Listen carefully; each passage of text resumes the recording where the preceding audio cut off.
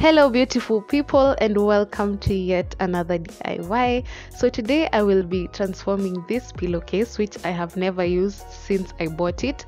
I just got it because I really liked the color and the texture and the fact that and the fact that it was velvet, and I transformed it into this wonderful piece, a triangular bralette. It can be styled like this or like this, or even like this, and lastly this, and many other ways that you'd ever think of. So if you'd like to watch me do this and get to know how you can also do this for yourself, well, keep watching. So you're just going to go ahead and seam rip the pillowcase. Do not seam rip all the sides, but of course if you're using a material, you can skip this step. Next, I'm also going to seam rip the zippers so that I do not lose material. Like, each and every piece of material matters, as much as I know I'm small, I just was trying to take precautions.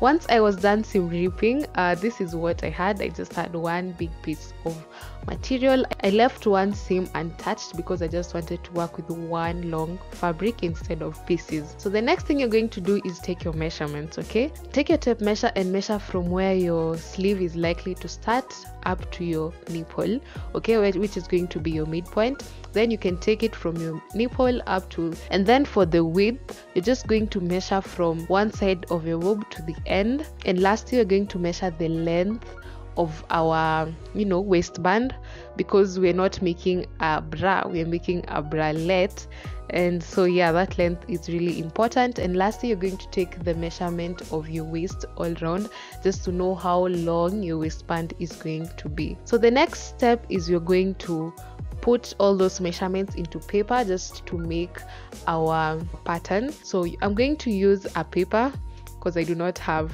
the proper requirements. So these are the things I'm going to use. So the first measurement I'm going to note down is the measurement from where my sleeve is likely to start to my nipple, and then the next measurement was from your nipple to your underboob. You're also going to mark that on paper. Then you remember the length, or then you remember the measurement that you took of your boob from one side to the other. You're also going to put it down, and you want to ensure that the center is aligned with where your underboob mark reached, just to give us a precise measurement. Remember, this is a pattern, so we're going to directly transfer it into a piece, into our material, okay? And then you're going to mark the dots. The next step is you're going to join all the 3 dots. Do not worry about the center piece. You do not really need to worry about that dot. Just focus on all the other dots apart from that one. So once I was done joining the dots, the next thing is drawing our curve. Remember, around your boob there's a bit of curve unless you're flat chested. So you're supposed to use a curve ruler for this, but since I do not own one, I just decided to freehand it. So the next thing is cutting off the shape. So you're going to cut out the shape as it has turned out, cut the sides, and just take your time on it because you really need to be precise. You're also going to cut at the center point, because remember, we are working with 2 different pieces. As you can see, one side is slightly smaller than the other because that is for our side from the outside, and the other piece is from the inside, okay? Yeah, and once I was done cutting, this is what I had. Now we're going to transfer our pattern. I just decided to fold mine into 2 because we do need 2 pieces. So I thought that instead of cutting one and then one again, let me just do it once and for all. So I took the first piece, put it on my material, and cut it out.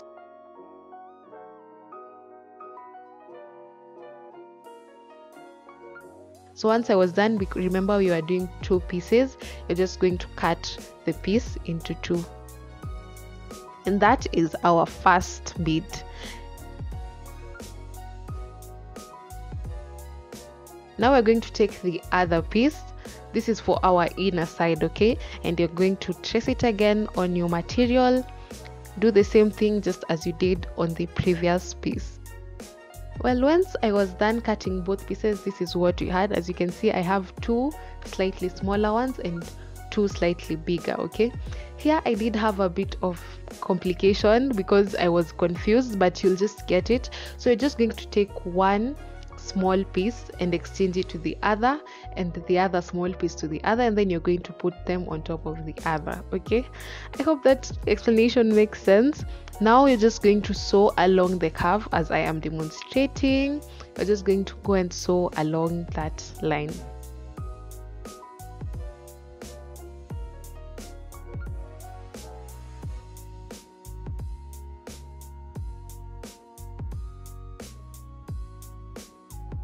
The next thing I did was I measured the length of my straps, how long I wanted them to be, and I went ahead and cut them off. Of course, I cut out 2 pieces of strap. I don't know if you will be going for one.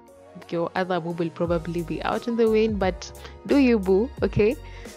Yeah, so after that, I'm just demonstrating how I'm going to be attaching the sleeves. Okay, so you'll just put it at the top and you're going to sew along that line. The next thing I did was cut out my waistband. Remember the length you took all round, that is the length that I'm currently measuring, and I'm just going to cut it out.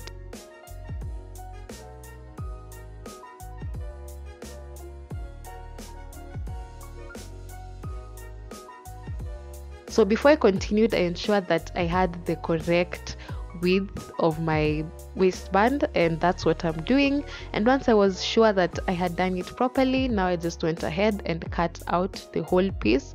And once I was done cutting, this is how it turned out. That's a whole strip that is supposed to cover my waist. Once I was done cutting out all the pieces, now we're going to attach them. Okay, so you can choose to just have it as a V, as a deep V, but I wanted to overlap mine a little bit so that it's a bit decent. I don't know whether bralettes can be decent, but I was just trying to make it a bit decent for me. So I'm just going to go ahead and sew along the lines as I am demonstrating. I'll just sew it.